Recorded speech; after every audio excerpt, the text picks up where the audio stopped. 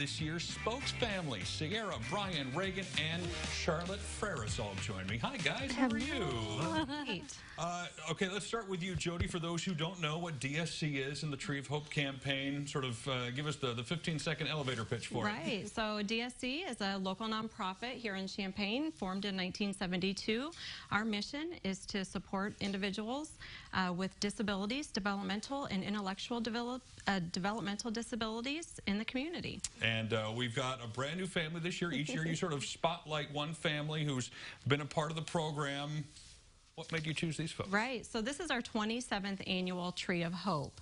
And every year we pick a Spokes family. And this year we selected the Freris family. We're so happy to share Charlotte's story this year. The cute factor in this program just went up through the roof because of Charlotte over there and her sister, the whole family. Hi, guys. Thank you for being here. Let's start with you, Sierra. Sure. Talk about sort of how you found out, sort of what's been going on in your family, and some of the things that Charlotte is battling. Sure. So when I was about 20 weeks pregnant with Charlotte, we found out her brain just wasn't developing, the way that it was supposed to, and later found out she was going to be born with spina bifida, hydrocephalus. We later found out she had a genetic condition called DeGeorge syndrome, also known as 22q deletion syndrome. But so she's been doing really well though, and early intervention, we got hooked up with early intervention, and through them came upon DSC, and they've been so great. Maybe you, Brian, could talk a little bit about the fear of like that 20 weeks when you're finding out all this stuff that's new to you, I would assume, and the unknown. What kind of runs through your head as a dad? When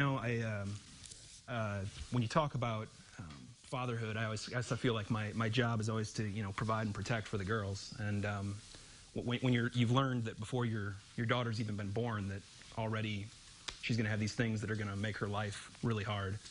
I mean, personally, it sort of almost felt like just a kick in the gut, sure.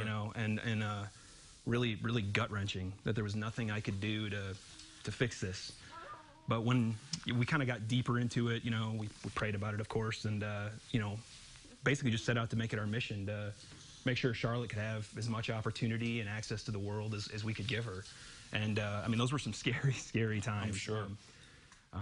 3 days before Charlotte was born, the doctors are telling us they can't find good brain tissue, so we didn't even know if she was going to survive, honestly. Right. We are extremely grateful that she did. I'm sure. She is absolutely adorable. Talk a little bit about how DSC has impacted your family's lives, and specifically that of Charlotte, over the past few years. Sure, absolutely. So when Charlotte was born, I mean, we really, traveling back, we traveled to Cincinnati, and on the way back, we were lost. I mean, we didn't know what to do. I mean, she was in a car bed. She couldn't even be in a regular car seat. She had to lay on her side because her head was so large. And so, like I say, we came upon early intervention, and through them, DSC came along, and they've been helping us through therapies and just guiding us, helping us. So we know how to help her and what we can help her with, and that's what we want to do, is just give her everything that we're able to, and they've helped us do that.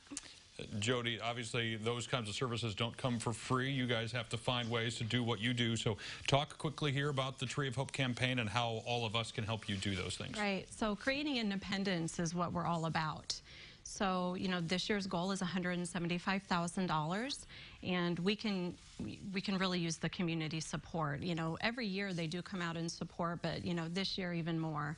We really could use the support from the community. What does that look like? How would the funds get from us to you? Right. So there's many different ways that you can make a donation.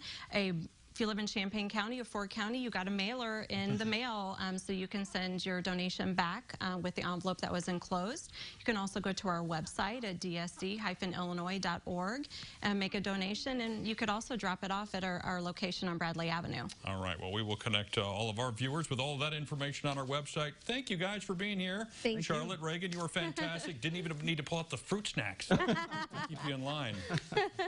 Need some fruit snacks to keep me in line. We will get you all the details as promised, the Facebook page, the website for DSC via our website. Just go to CILiving.tv.